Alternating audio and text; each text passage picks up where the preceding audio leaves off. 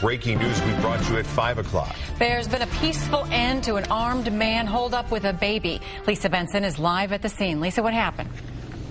Well, right now, police are disbanding their mobile command post after the suspect surrendered with his 15-month-old baby about 20 minutes ago after a more than 3-hour police standoff.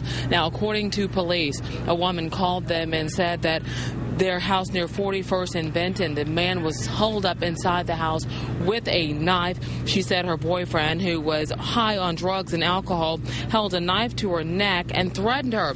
She was able to escape, but she was concerned about the man's 15-month-old child, so again she called police. Police tried to contact the man, but initially he refused to answer the door or the phone.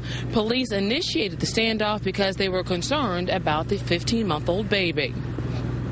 The hostage is our number one concern, especially being a 15-month-old child and the person being under the influence of a narcotic. We are very thrilled to say that, thank goodness, this person was able to be talked out of the house peacefully. Now tonight, the suspect faces assault charges, and the baby has already been placed with other relatives. Reporting live, Lisa Benton, NBC Action News.